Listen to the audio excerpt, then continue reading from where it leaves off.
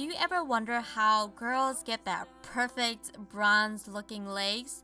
Well, I'm going to show you what I use, and I definitely don't have perfect legs at all. Scars and yeah, a lot of them because I'm such a klutz. The first thing you need is a loofah. Soak your skin with water for 2 minutes. Best to do this in the shower.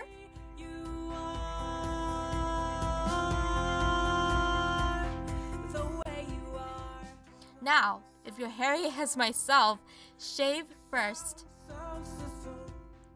I like to use Dove soap bar and make short strokes with the razor, and yes, I'm using a men's razor because it gives the closest shave from my experience.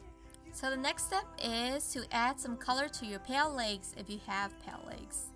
Okay, so I like to use the spray tanning product now, and it's called Sunlabs Marco Mist Tint. I used to use a selfless tanner, but this is just so quick and easy that I'm out the door in like 15 minutes. Dab it with the towel and you're ready to go.